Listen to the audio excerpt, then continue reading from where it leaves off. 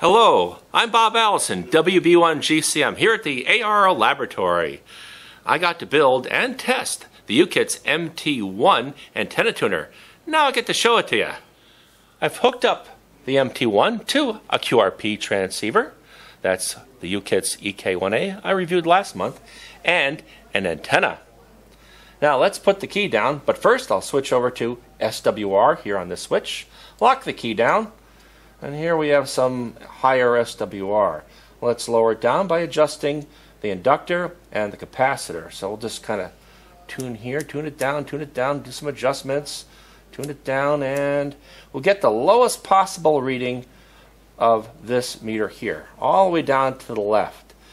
Once we do that, we can measure the power output over here, and I've calibrated this meter so that 100 on this meter on the lower scale reads 5 watts. Well, it doesn't read 5 watts, but 100 corresponds to 5 watts of output power.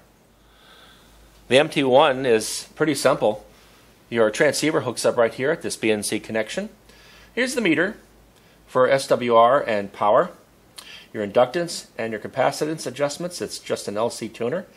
And where your wire hooks up here, and the ground connection.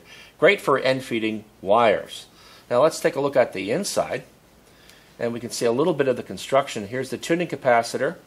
The tuning inductor is mounted right to the bottom of this switch here. The leads are very short, hence this tuner has very low loss on a lot of its settings.